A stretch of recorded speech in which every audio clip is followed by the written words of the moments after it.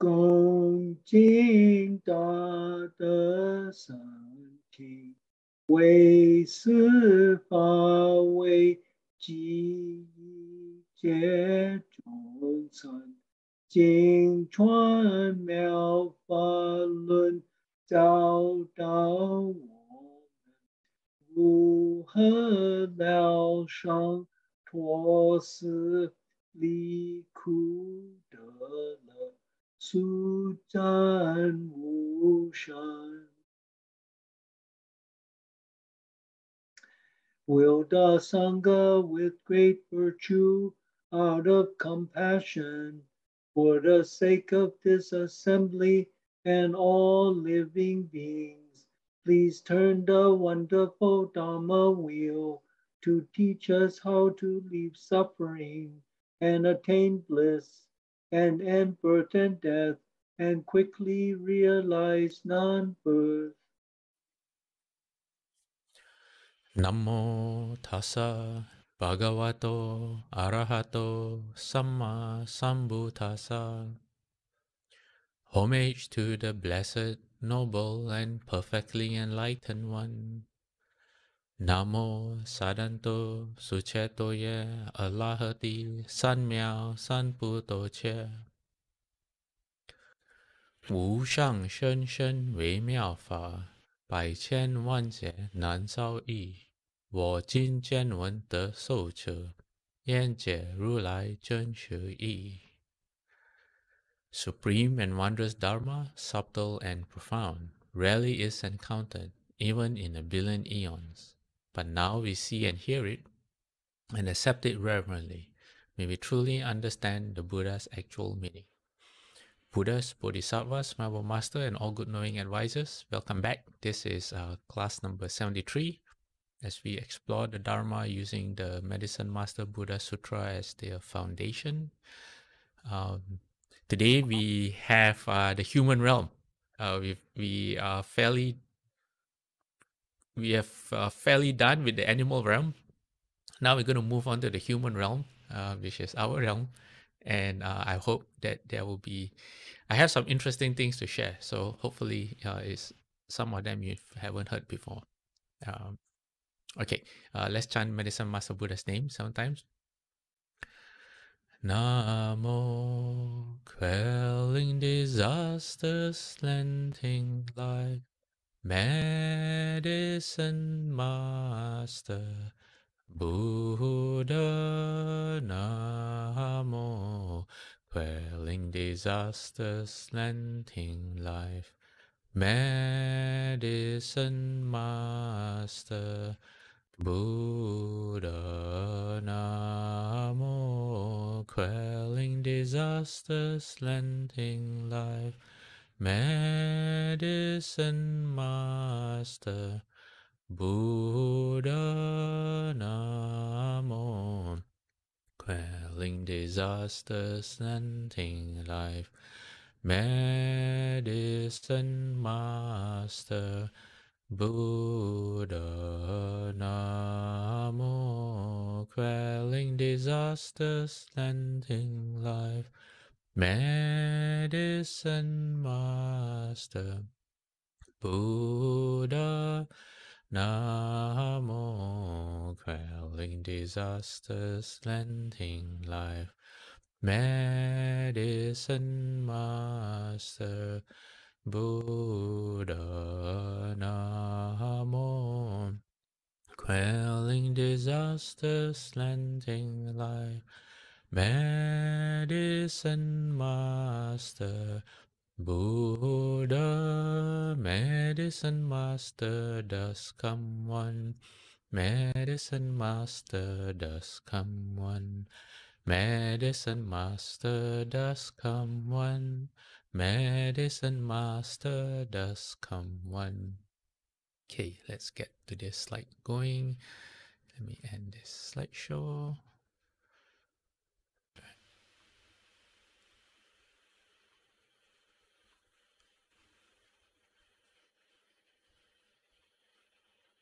Okay.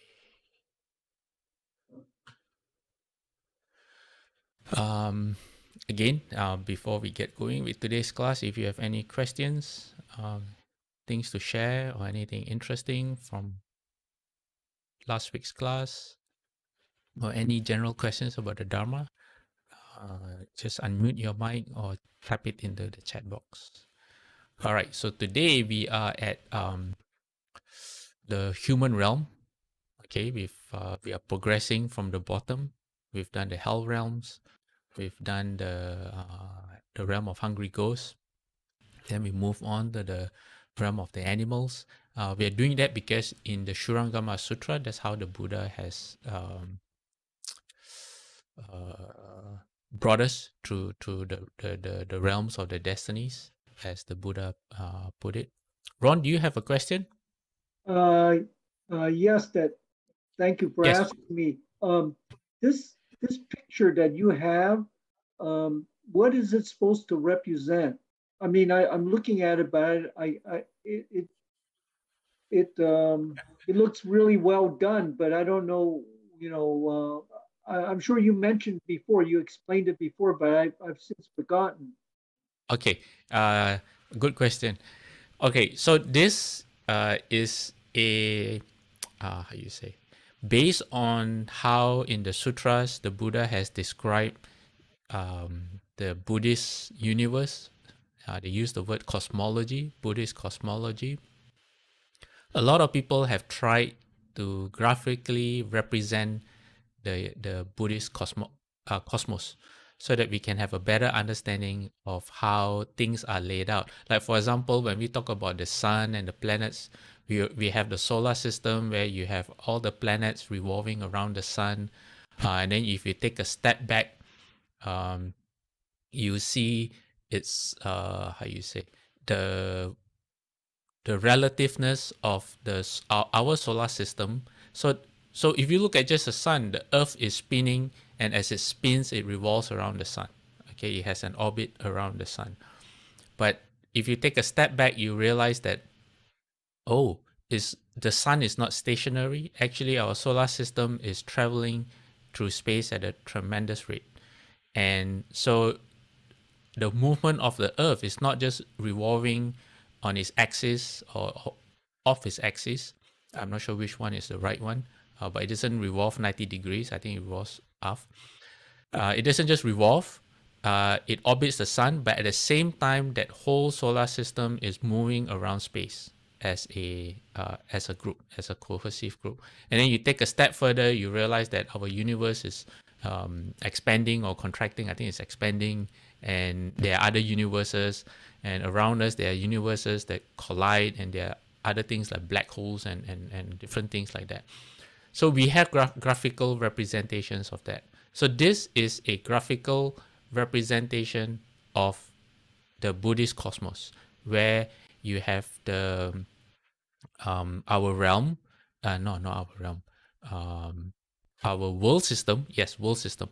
Our world system, which is supported by the 4 discs of fire, smoke, or sometimes they call it mist. So you have the air disc, and then you have the fire disc, and then you have the water disc, and then the earth disc in that arrangement, suspended in space. And then in each successive disc, or in that location, where the beings are. So the hell beings are described as at the lowest, and then the heavens are described as at the top. And then there's Mount Sumeru. And a lot of these places you will see described in the sutras when the Buddha speaks. They will say at the top of Mount Sumeru, I'm paraphrasing here, the Buddha spoke, or here or there the Buddha spoke, or some of the Jataka tales. They happen in all different locations.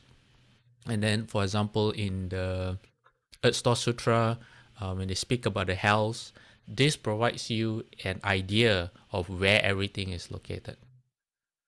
Does that help, Ron? It's like a map. Yeah, it's a map. Yeah. Okay, but it's not a map, not just of physical places, but you can kind of like different dimensions. And let me show you what I mean, different dimensions. Today we're going to the hell realm. I'm sorry, no. We are going to the human realm, which may sometimes feel like the hell realm. And humans exist in the Buddhist cosmology on 4 different continents. Okay, so if you look at your screen, there's Uttara Kuru on the which is in north. Languages that are based on Sanskrit, like the Malay language, you will find Uttara familiar, because in the Malay language we use Uttara for north. I think in Indonesia as well. And then in the east you have a continent called 𝗵𝘵𝗶𝗃. In the south you have 𝗵𝘁𝘁𝗶𝗃. That's where we are, 𝗵𝘁𝘁𝗶. Okay, and in the west there's another continent called 𝗃𝗶𝗃𝗀. So these are continents that have been mentioned in the sutras, but the other 3 continents, Utakuru, 𝗵𝘁𝘁𝗃, and 𝗃𝗃𝗃, are not accessible to us without spiritual abilities. Meaning, if you can't fly and you can't enter a different, I would say, for lack of a better term, a different dimension or different plane of existence, then we won't be able to see these 3 continents. Yeah. And you can see we're kind of stuck in 𝗵𝘁𝘁𝗃. There is a story that I told about the 𝗵𝘁𝘁𝗀𝗃, a great man, the one with the 32 hallmarks, who are destined to either be a Buddha or wheel-turning king, if you all remember. One of the stories that I told, and one of the details that I didn't share because it would make the story too long, is that when the 𝗵𝘁𝘁𝗃 was in one of the lands, I think he came to 𝗵𝘁𝘁𝗃 or something, or he was originally from 𝗵𝘁𝘁𝗃. Because he was there, we had inhabitants from the different continents come to that continent where he was. But when he left that continent, somehow or other, because he was no longer there, these inhabitants, they lost their ability to return and they were stuck in that continent. Yeah, something like that. Okay, Ron, does that kind of answer your question somewhat? Yeah, I think that's enough. I don't think I can absorb any more. It's so foreign. I mean, I think in time, if I get more information, I might be able to understand it. I mean, I'm happy to just understand that I'm from 𝗵𝘁𝘁𝗃. Okay, all right. Why I'm okay? The reason why I'm sharing all this is not because we have to know all this or we have to memorize all this. The reason I'm sharing all this is to understand cause and effect. And so all these are all just details that for people who find it interesting, they can learn more. But the main takeaway is cause and effect. What do we do to enable, to create the conditions that cause birth in the various destinies, and based on what you want for yourself, how you can adjust your practice. All right? Okay. That's the most important takeaway. Meaning, when we investigate the sutras, we always ask ourselves, how is this relevant to me? What use can I get out of this to make myself a better person? Okay, so things like this is interesting to know. Do we have to know for it to make a difference in our practice? Not really, but it helps in our perspective. Okay. So I've already mentioned the 4 continents, all right, and humans are found on these 4 continents. Okay, but what kind of humans? They're not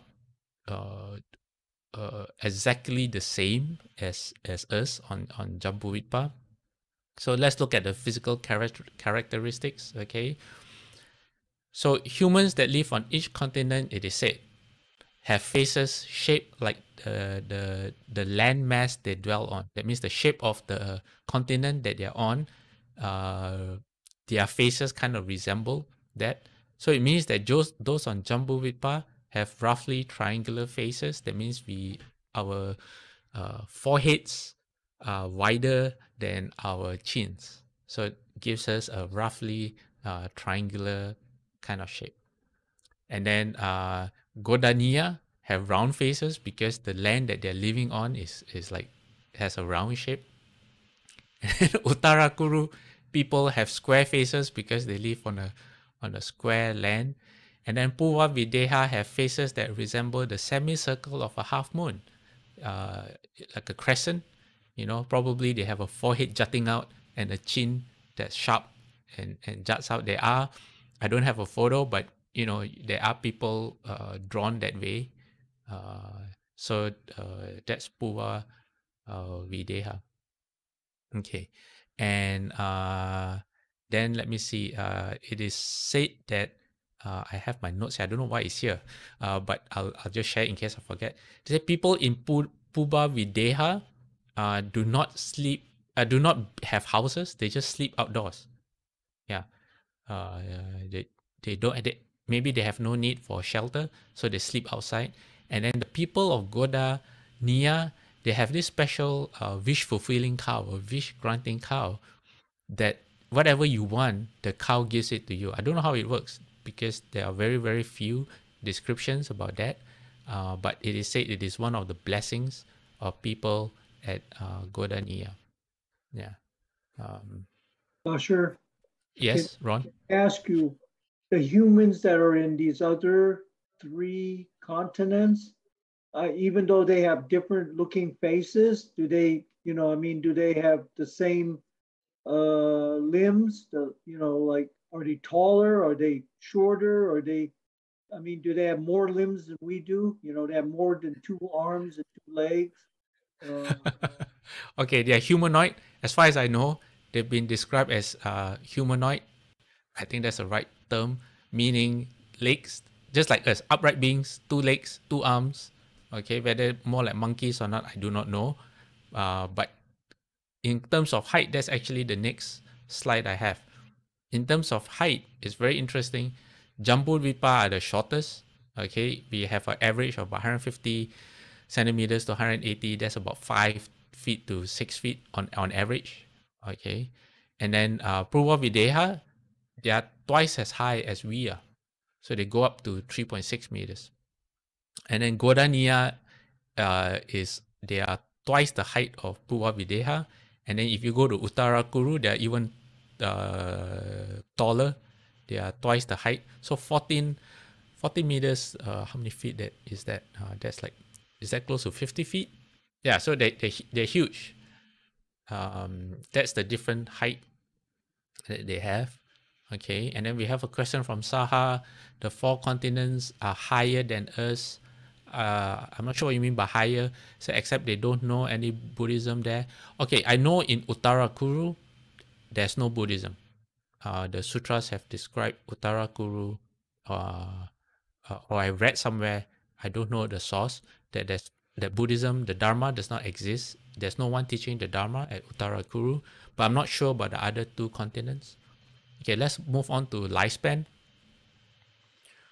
Okay, lifespan for 𝗵𝗵𝗿𝗃𝗃, us, is unfixed. That means it ranges, the average lifespan ranges from 10 years to 84,000 years. So there's 2 ways to look at this, meaning you can die young. Okay, that's one way to look at it. Anyone can die at any time. That means unfixed. The other way to look at it is over time. I've talked about this before. Shifu says every 100 years there's a cycle where every 100 years the lifespan decreases 1 year. So that begins at the peak of human lifespan, and the peak of human lifespan is 84,000 years. So there'll be a time where humans in 𝗵𝗵𝗿𝗃 actually live 84,000 years long, and it's an amazing time. A lot of us have spiritual abilities at that time, and we are not aware of things like lying. We have no concept of lying. We just naturally hold the precepts, and that's why we have such a long life. So from 84,000 years, Ron, do you have a question? If not, I'm going to mute you. Yes. Okay, all right. So when our lifespan is 84,000 years, then every 100 years it decreases 1 year, and until it reaches 10 years. And I won't go into detail because I've talked about it before. And then from 10 years on, that's the lowest of the cycle. And then it begins to increase again at the rate of 1 year at every 100 years. So that's the second way of looking at the unfixed lifespan of human beings on 𝗵𝗵𝗶𝗃. First is within one single person's lifespan. And second, it is a long cycle where the average lifespan increases and decreases. In 𝗵𝗺𝗵𝗃𝗃, they have a longer lifespan, 250 years, and it corresponds to their height of being twice of us. And 𝗄𝗵𝗵𝗃𝗲 has 500 years lifespan. That's probably why they are twice as high, or I don't know how it correlates. And then what's interesting at 𝗃𝗗𝗃𝗃 is that the lifespan is fixed. Everyone has the same lifespan, 1,000 years. You will not die a premature death at 𝗃𝗗𝗃𝗃. Yeah. All right. So no untimely death at 𝗃𝗗𝗃𝗃. So let's go a bit into 𝗃𝗗𝗃𝗃 because I thought it was a bit interesting.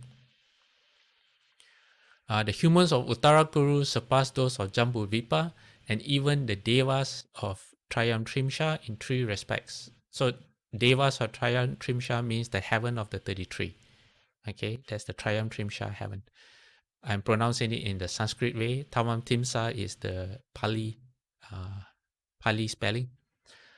Okay, so 𝗃𝗃𝗃 humans surpass the gods in 3 respects, which is they are not selfish at all, and they have freedom from acquisitiveness.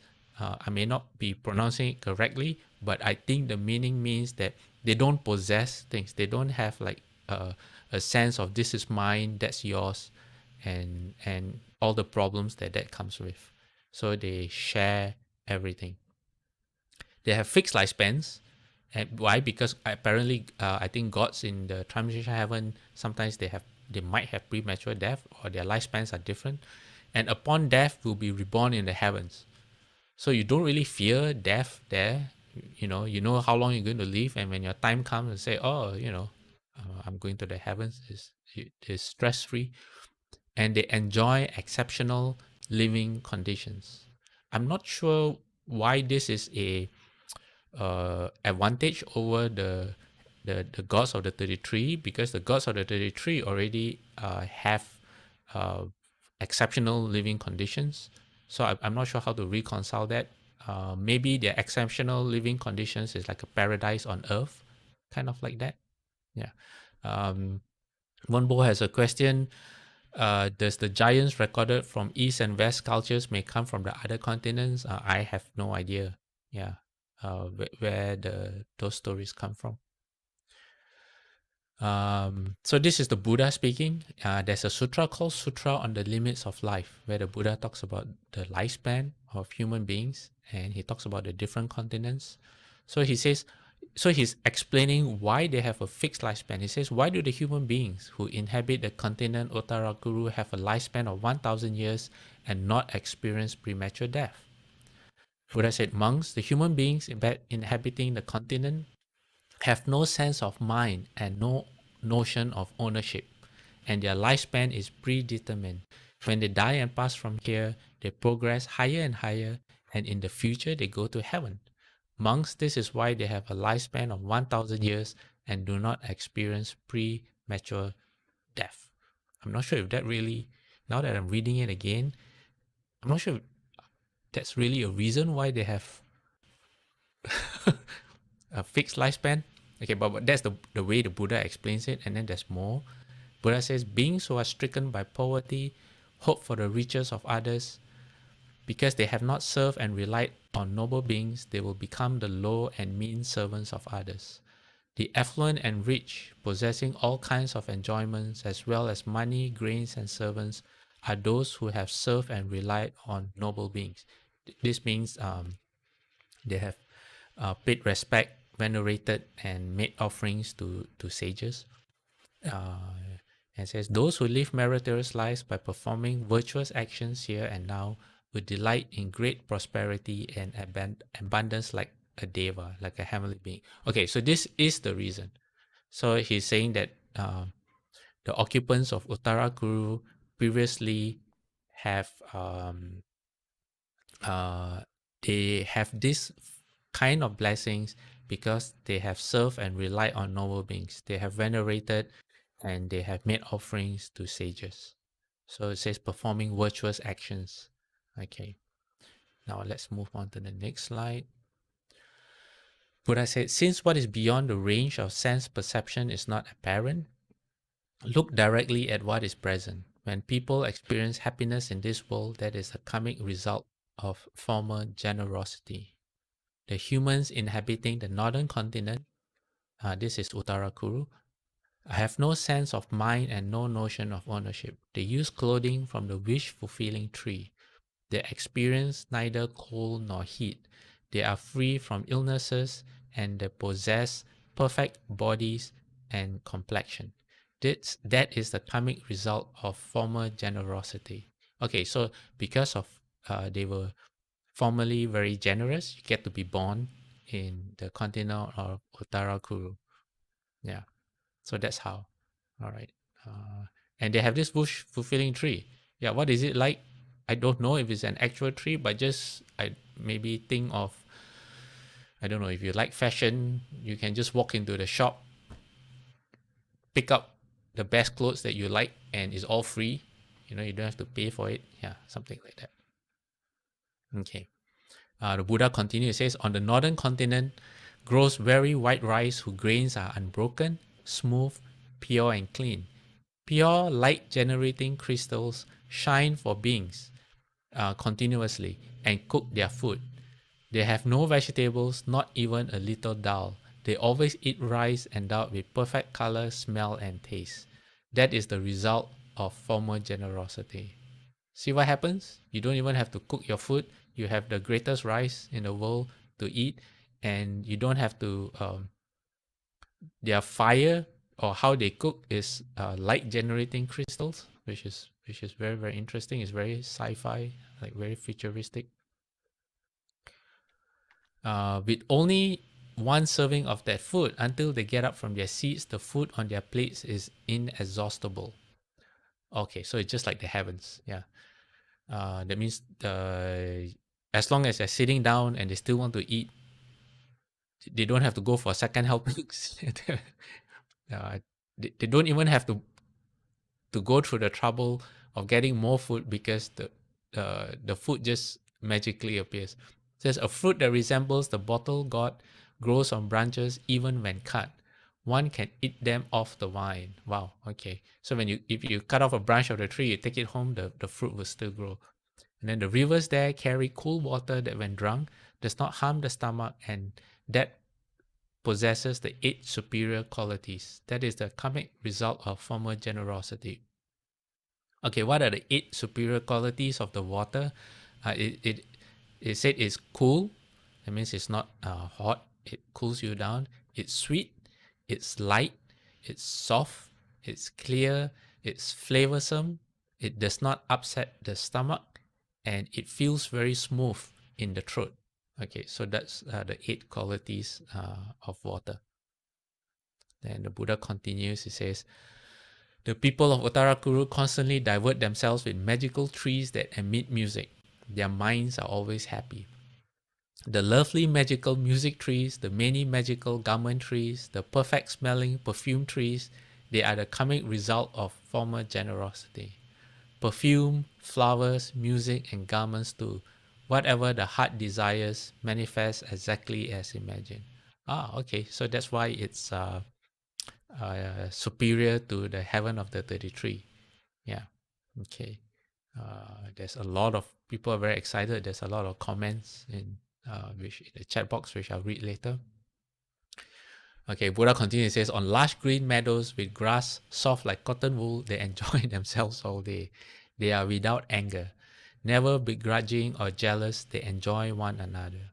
During the first watch of the night, a rain shower falls for only an instant and cleans the air of dust.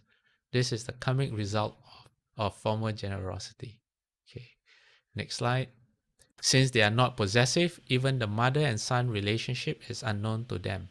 So not possessive means they're not attached emotionally. Okay, not like other regular humans. Buddha says when nothing unpleasant exists, sorrow is non-existent. They have no sorrow. Mothers can even leave their children on empty roads and go their way because milk trickles from everyone's thumbs. No one cries there. When someone dies, they just leave the body and go on their way. Birds come and clean the island of the corpses. That is the karmic result of former generosity. This custom of leaving the corpses out for birds, I think, is still practiced. Is also practiced in by some cultures in the world here in 𝗵𝗵𝗏𝗃. I think in the Middle East, something. Yeah. The whole of 𝗃𝗏𝗃𝗃 is enclosed by a moat, within which they safely enjoy and divert themselves with song and dance, most beautiful to behold. The people there live for 1,000 years and they certainly use it up. They do not die prematurely, having fully enjoyed this beauty and abundance. Even though they will have to forsake their human bodies, they will take rebirth among the devas. That is the karmic result of former generosity. Okay, so that's 𝗃𝗏𝗃𝗃. Okay, so now let's look at some of the. Okay, so Saha says there's no Buddhism 𝗃𝗏𝗃𝗃. How can they even hear the Dharma? They don't. There's no one there to teach the Dharma. Randy has the same question. I did read somewhere though that one of our Dharma brother or sister made a vow when Shufu was around. He made a vow. He says that since there's no Dharma in 𝗃𝗏𝗃𝗃, he made a vow to propagate the Dharma there in the future. And Shufu said that's quite a good vow. Yeah. So there you go. I'm not sure if the context for Shufu saying that, but that's what I remember. And then, okay, Saha reminds us that we all have a wish-fulfilling pearl. It is called chapter 25 of the Universal Door chapter. All right, thanks for that. Okay, now let's go to us. Okay, now we know what 𝗃𝗏𝗃𝗃 is. Now let's come to 𝗵𝗵𝗏𝗃. The Buddha says, on the other hand, the humans of 𝗵𝗵𝗏 surpass those of 𝗃𝗏𝗃𝗃 and the 𝗵𝗃𝘁𝗁 devas in the three qualities of. So we are superior to the beings. Now that we know 𝗃𝗏𝗃𝗃 beings have such a lovely life, but we are superior in three ways. Okay, number one, heroism. We are able to go beyond our comfort levels in order to help others, heroism. Number two, mindfulness. It says only among the humans of 𝗵𝗵𝗏𝗃 is there a suitable mix of happiness and affliction conducive to mindfulness. So I think maybe that's why there's no Dharma in 𝗃𝗏𝗃𝗃, because the life there is so pleasant, there's no affliction, that the Dharma doesn't really make sense, because even when they die, they know that they're going to the heavens. So they don't really have anything to worry about. There's no suffering or affliction to overcome. And then number three, the holy life. Only in 𝗵𝗵𝗏𝗃 do Buddhas and Pratyeka Buddhas arise. And only here is it possible to follow the Eightfold Path in fullness. That means only in on our continent can we walk the path. Why is this? Well, because in 𝗵𝗵𝗏𝗃 we have a balance of pleasure and pain. The Buddha says to be born a human, if you remember a few classes ago, we have 50% of emotion and 50% of logic. So that gets you reborn as a human. So this means that we are not overwhelmed by suffering to the point where we cannot practice. How that happens in the lower realms, or for someone who says undergoing a lot of grief, and the mind doesn't work properly at that moment because it's so emotional, it's really, really hard to practice. So that's what it means, that there's a balance of pleasure and pain. Not too much pain that prevents us from practicing, and not too much pleasure that makes us forget why we should practice. Okay, all right. So from here on, we're all mostly referring to beings in 𝗵𝗵𝗏𝗃. Okay. Ron has a question. Does cause and effect hold in the other continents? Yes. That's why the Buddha is explaining why the beings of 𝗵𝗵𝗏, not 𝗵𝗵𝗏, the beings of Uttarakuru were enjoying such pleasures is because of former generosity. Ron? Yes. Any being, every being in the Buddhist cosmos all fall under cause and effect. Okay. So here in the Buddhist cosmos, in the realm of 𝗵𝗵𝗏𝗃, this is from the publication called the Buddhist Cosmos. So all the beings of the plane of sense desire are characterized by mental processes informed by the 5 physical senses through which they relate to the outer world. It just means that all living beings, the way we interact with the world is through our eyes, ears, nose, tongue, body, and mind. Actually, there should be 6. But it says 5 physical senses. It says the impulses that dominate their mental life and bodily actions are a desire to obtain pleasant sense experiences and to avoid unpleasant ones. It means we like comfort, we dislike discomfort. All right. Although sense desire consciousness is a default level for beings born into this plane of existence, it is possible for them to experience mind moments classified as belonging to higher planes. As for instance, when a human meditator enters jhana or dhyana and experiences consciousness at the level of the plane of form. It just means that we have the ability through quieting the mind, either reciting the Buddha's name or sitting in meditation, reciting mantras until you reach single-minded concentration, then our consciousness expands and we get to experience elevated forms of consciousness, something like that. Yeah. So it says here in the human realm, there's a balance of pleasure and pain. This means that full awakening is most readily attained here. This is what we spoke about earlier.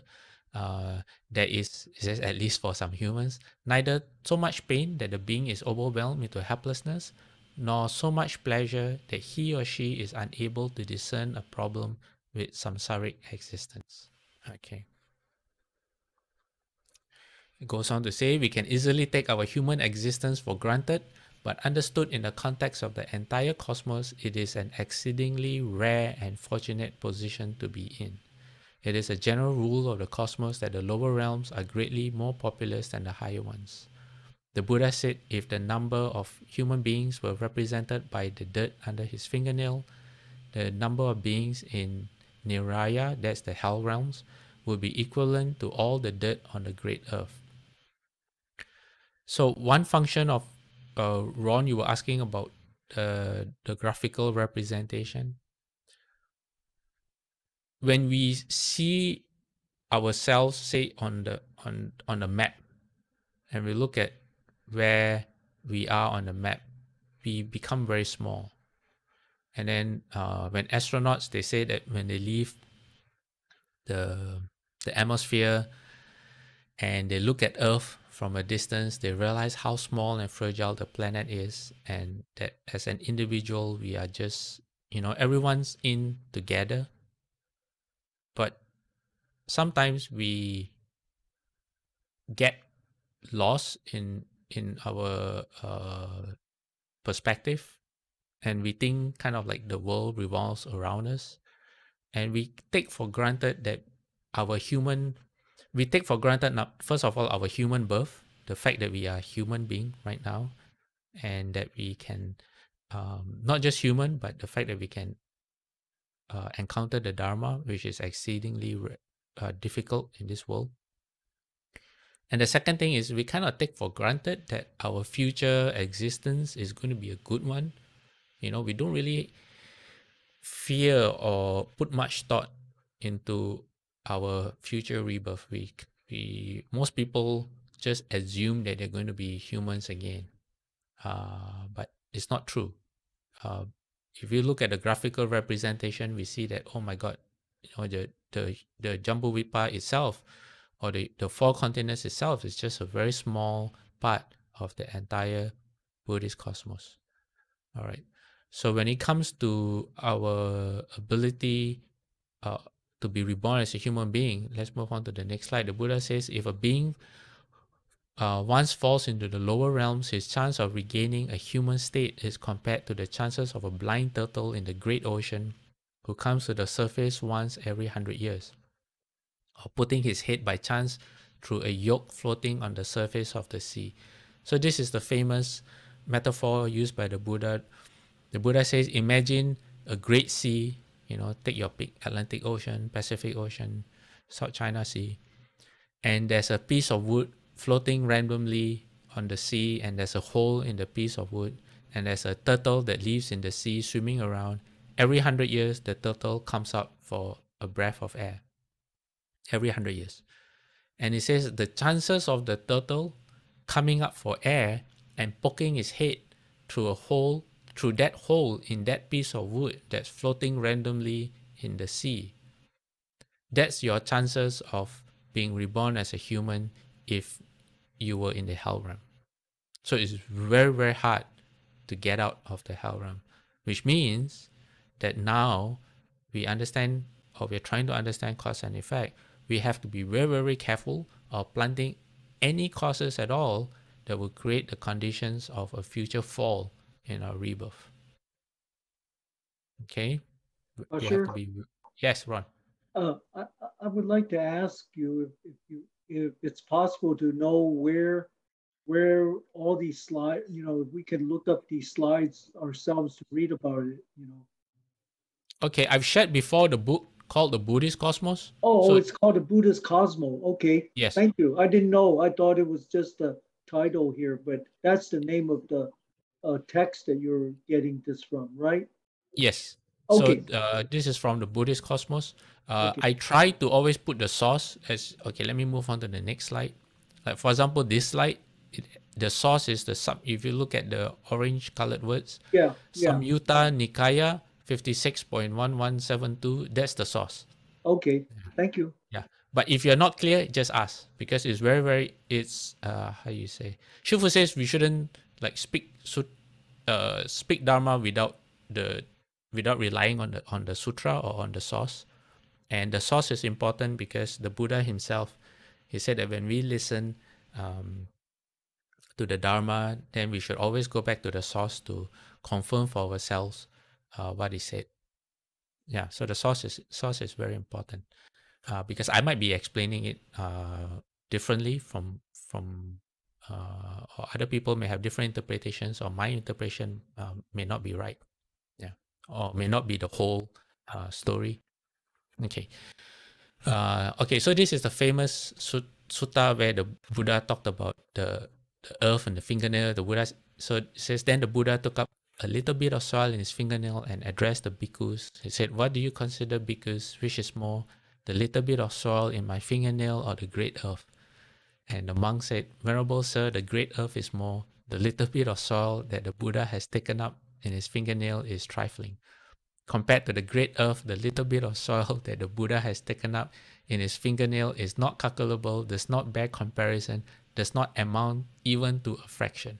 Okay, they really emphasize that. Okay. Then the Buddha says, so too, bhikkhus, those beings are few who, when they pass away as human beings, are reborn among human beings. But those beings are more numerous who, when they pass away as human beings, are reborn in hell. For what reason? Because they have not seen the Four Noble Truths. What for? The Noble Truth of suffering, the Noble Truth of the origin of suffering, the Noble Truth of the cessation of suffering, the Noble Truth of the way leading to the cessation of suffering. In other words, they don't recognize the peril of samsara, and they don't realize that you can actually do something about your fate, your rebirth, your path in life, and that suffering can end, and that there is a way to end suffering, and it's called the Dharma. So they don't know that at all. So without knowing that, they create offenses and they fall. So if you look at the human population, there are very, very few people who actually base their lives on a wholesome way of living. So that's what the Buddha is describing. Yeah. So going on the same sutta, the Buddha said, therefore, bhikkhus, an exertion should be made to understand this is suffering, this is the origin of suffering, this is fall. By the way, this is a Four Noble Truths. This is a cessation of suffering, an exertion to be made to understand this is the way leading to the cessation of suffering.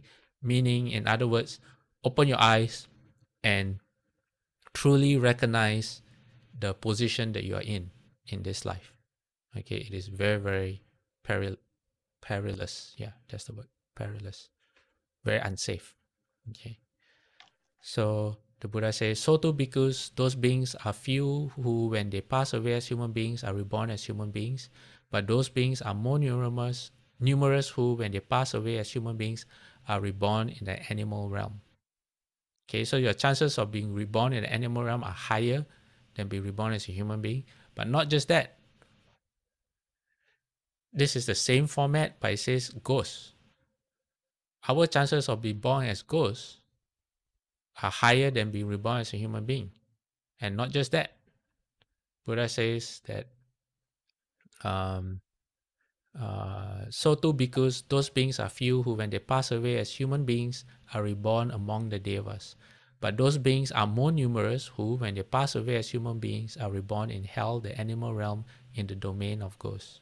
So in other words, if we do not practice and take control over our destinies, then we are gambling with what's going to happen to us. And according to the Buddha, our odds are not good at all. If you leave everything up to chance, you hope for the best. That's what gamblers do. They hope for the best, you know. Those are our odds. Dirt in fingernail compared to the amount of earth or dirt on earth. Yeah. I think it's a lot easier to win the hardest lottery on earth than that. Yeah. Okay. We have some questions today. While I look for my questions, does anyone else has any questions you want to bring up? Any observations?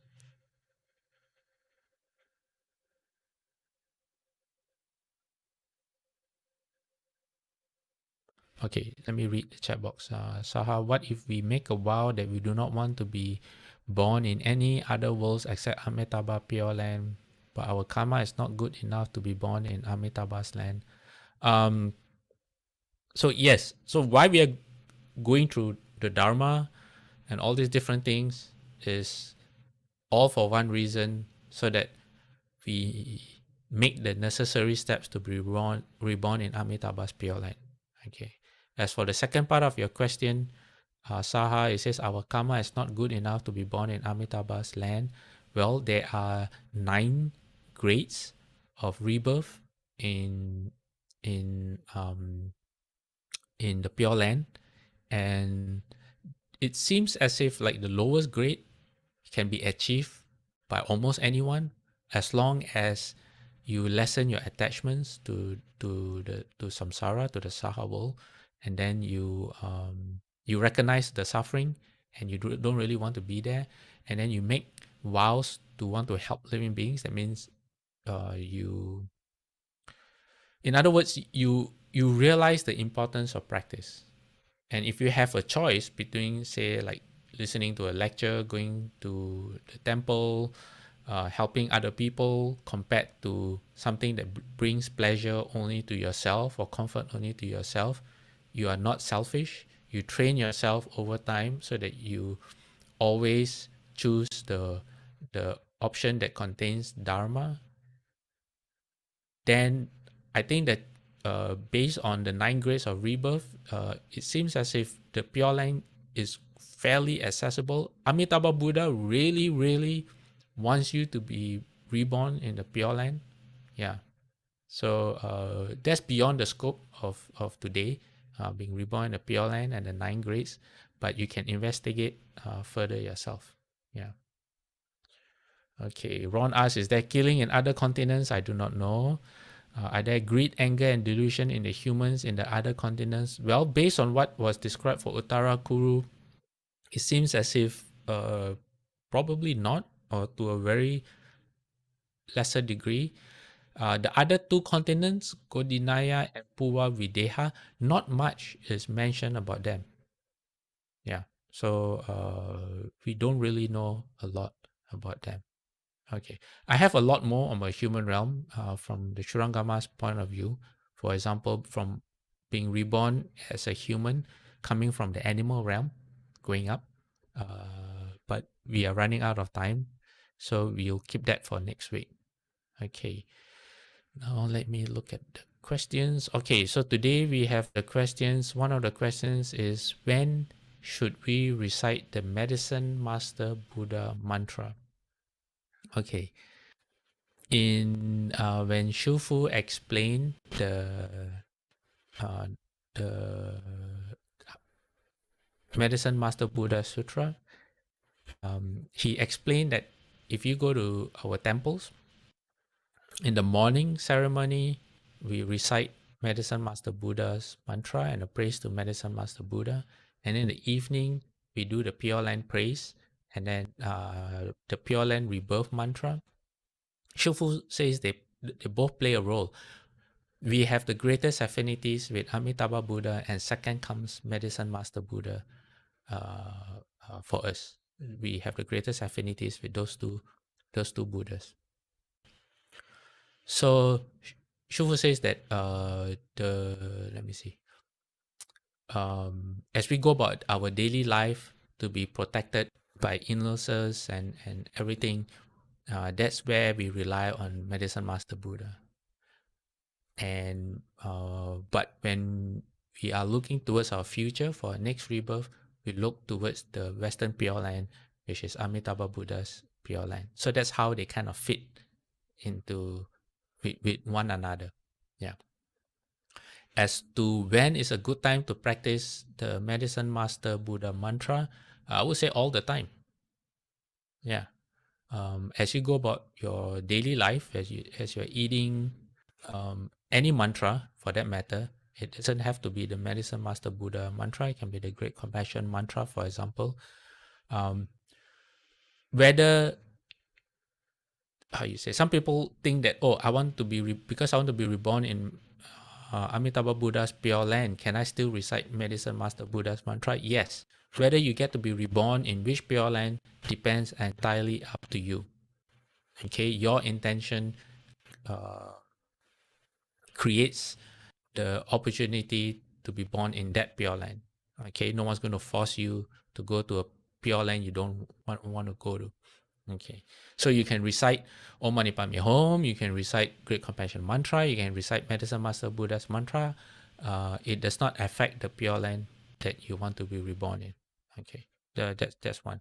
So you should recite it all the time, as often as you can. But in daily life, there are certain times where you need to concentrate. So you have to be smart. There are times where, say, if you are doing something that requires concentration, so you don't mess up. You are not a danger to yourself or to other people. You know, like when you're driving and there is, I don't know, a particularly dangerous situation, you cannot get lost in the mantra. You know, or you're walking in a place that might be dangerous and you need to pay attention where you step, where you go. Then make sure you pay full attention to what you're doing. But at other times, you know, when you're eating, when you're brushing your teeth and all that, when you're taking a shower, those are excellent times to use the mantra so that you don't get lost in your false thoughts. So instead of false thinking, you are using your mantra. Then sometimes, like when you're working and you're having a conversation and all that, and you need to concentrate, then you can put the mantra down and you can do whatever you need to do. Then after that, when you're done, instead of false thinking again, you go back to the mantra. So when to recite the Medicine Master Buddha mantra? All the time, as often as you can. Okay, I hope that answers the question. If not, ask more. And then we have two questions regarding next month, which is the month of Qingming, or the I think English they call it All Souls Day. So that originates from the Ulaanbaatar Sutta. And it has been throughout so long. The 𝗂𝗵𝗏𝗃 Sutta has taken on has been co-opted by Taoism and different cultures and other religions from around the world, and it has transformed itself into sometimes losing the original meaning of 𝗂𝗵𝗏𝗃. So always remember that 𝗂𝗵𝗏𝗃 is, for Buddhists, 𝗂𝗵𝗏𝗃 is the true All Souls Day. Okay, all right. So the first question is, if because of COVID and people are unable to travel to the ancestors' graves, in Chinese culture, I'm not sure about other cultures, during 𝗃𝗵 or that particular day, it is a custom to go and clean the graves of your ancestors. So the question is, if you're unable to do that, can you do it at home? Yes. Okay, from my understanding, the whole thing about going to the ancestors' graves is to remind yourself of the kindness that you have received from your parents or from your grandparents, and to reinforce the feeling of gratitude and the need to repay that kindness. Okay, it's a reminder. It should be every day, but you can't do certain things every day, so it becomes once a year, but it should be every day. Okay, so so if people understand that and they do the right thing when they're at the grave, okay, then you do the same thing at home and it's the same. But if for some people, they don't really understand the meaning, or they never think about it, they just go to the grave site, and because it's something they have to do, and then they go away, then it's kind of meaningless, so there's nothing to be said for that. But if you truly understand, it's to remind yourself to repay the kindness of people who have shown you the kindness. Then at home, you can recite the sutras on your parents' behalf, on your grandparents' behalf. You can recite the mantras. You can make offerings to the triple jewel and dedicate the merit to them.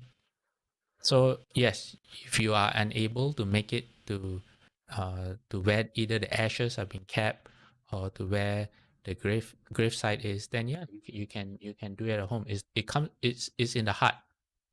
Okay, it comes from the heart. All right. Then the second question is, if you're at the grave, what sutra to chant at the site? Okay, so the de facto sutra is the 𝗂𝗵𝗏𝗃 Sutra. That's what, if you come to the monastery on 𝗂𝗵𝗏𝗃 Day, we chant the 𝗂𝗵𝗏𝗃 Sutra 3 times. So the 𝗂𝗵𝗏𝗃 Sutra is about how Venerable Mahamoggallana, which is famous for having the foremost spiritual powers, when he became an arhat, he decided to look for his mother, and he found his mother as a hungry ghost and with nothing to eat. So he felt really, really sad, and because he had spiritual powers, he was able to provide his mother with some rice. But the moment the mother put the food in her mouth, it turned into hot coal and it burned her mouth. So this made him really sad, and despite his spiritual abilities, he was not able to help his mother. So he went to the Buddha and he told the Buddha what happened, and the Buddha said, even you cannot help your mom, but what can be done is, then the Buddha said, the collective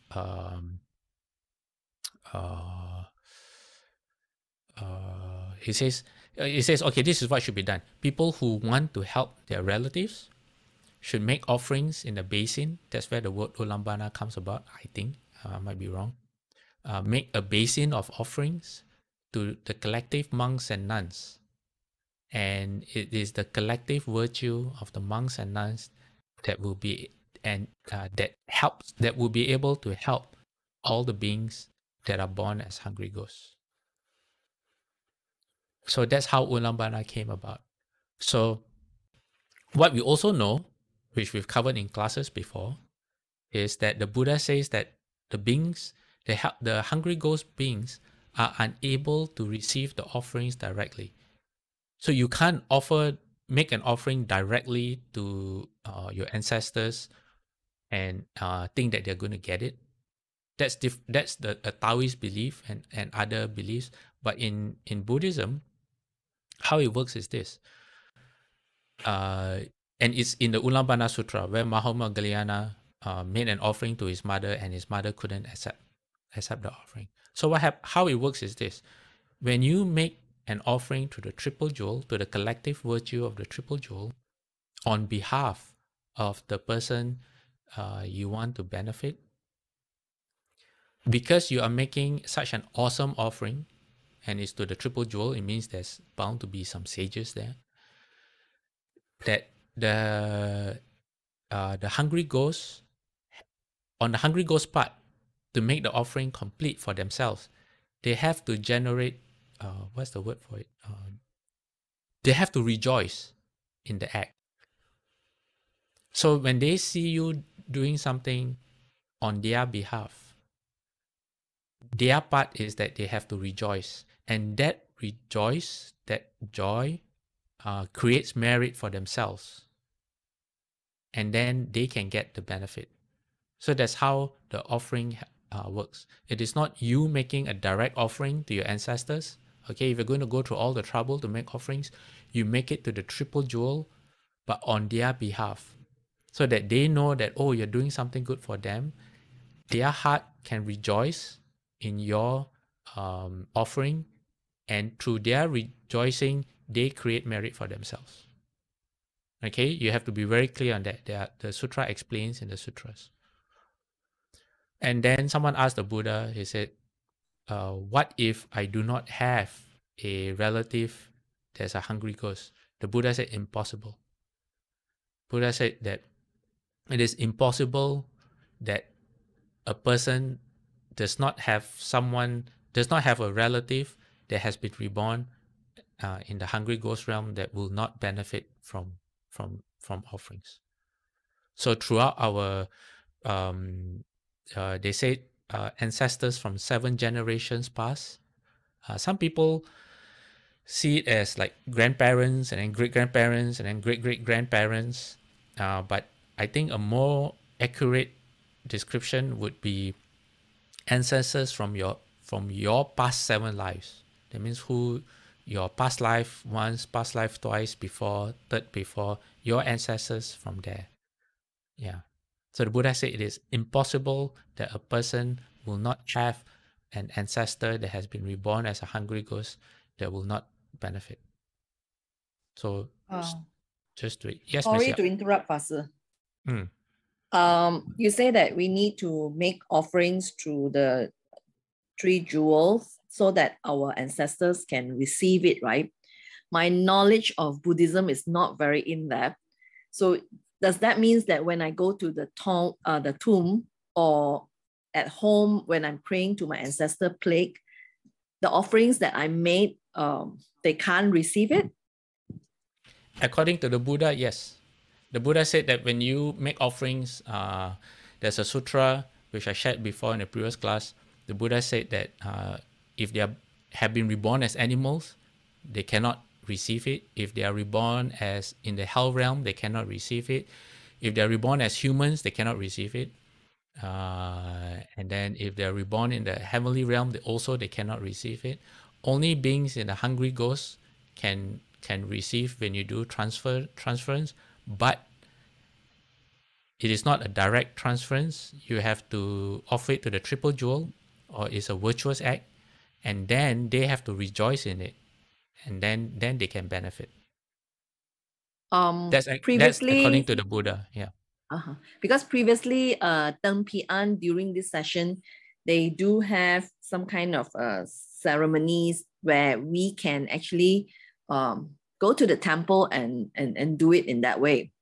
So now that the temple is not open, so how can we make sure that our offerings for 𝗂𝗵𝗿𝗀𝗃, The temple still does receive offerings. You just don't come and participate. That's all.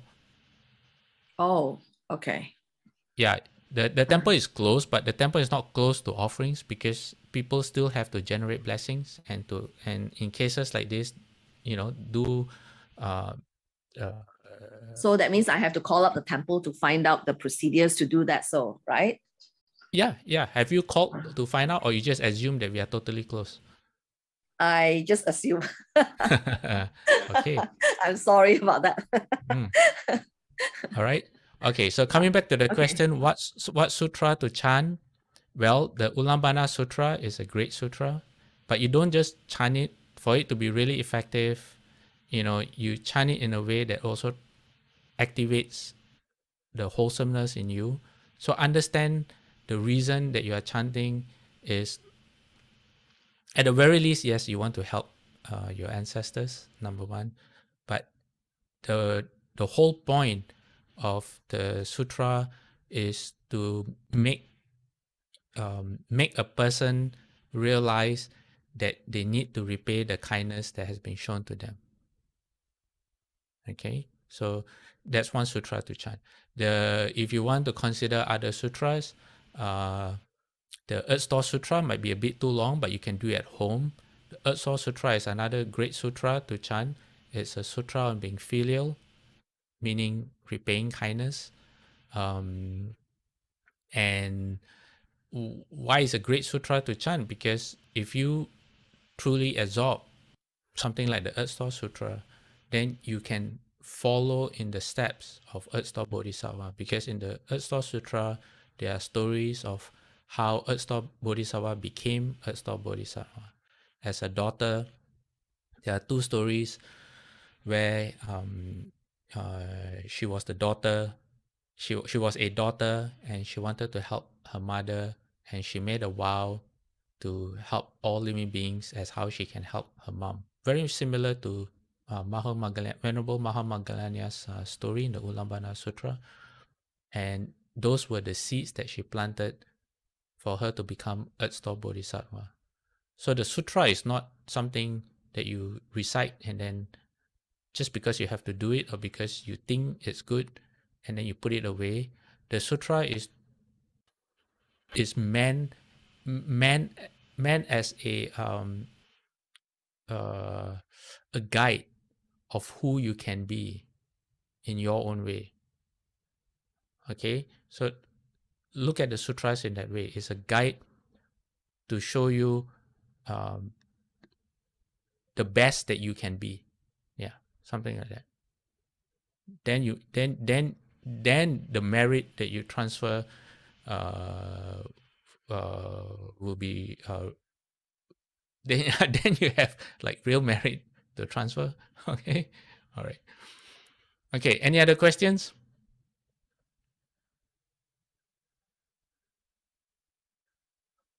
Okay, if not, then let's stop here for today and we can transfer merit. That's my slide.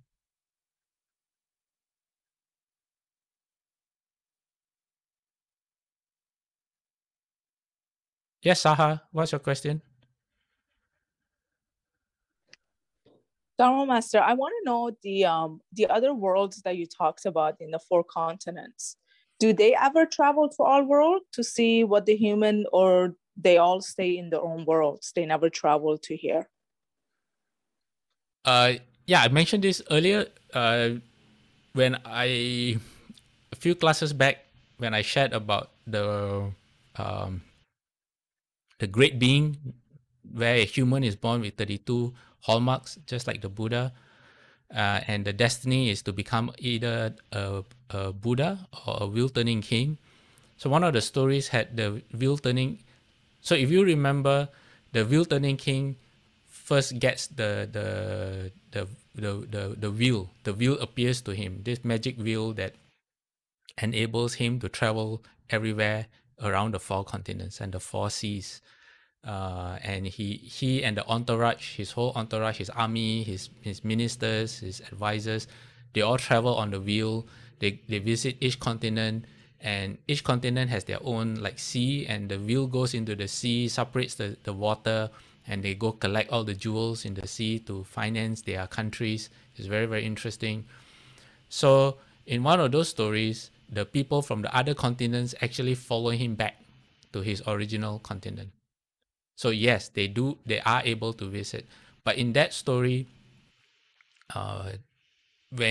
this is the story where this king he went to the heaven of the 33 chakra. Lord Chakra invited him to be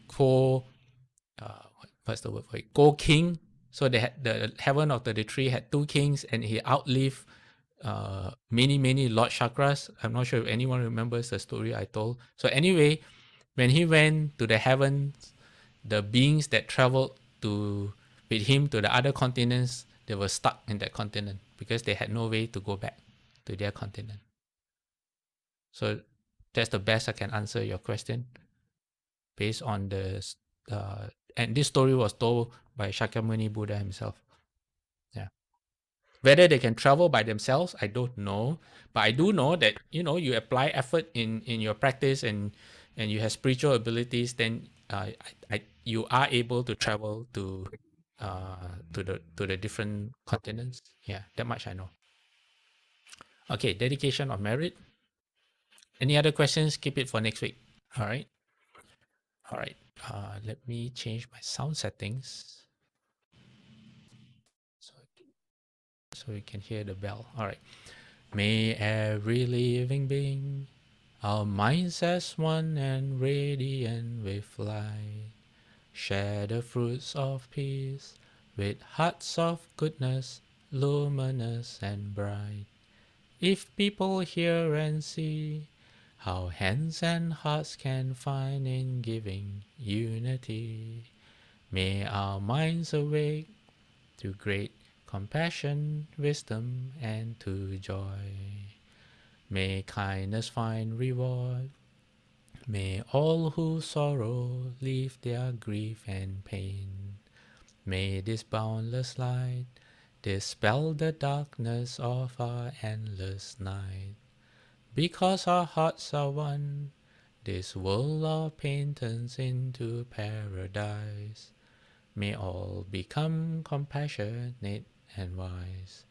May all become compassionate and wise. Okay, let's do 3 bows to the Buddha. First bow. Second bow. Third bow. Half bow. Bowing respect to the Venerable Master. Second bow. Third bow. Half bow. Okay, everyone. Saha says a very interesting lecture. Yes, but like I said, the biggest takeaway from this, if you ever remember one thing, is cause and effect, and it's very, very hard to retain a human body or to be reborn as a human. So be very, very careful with our thoughts, speech, and action.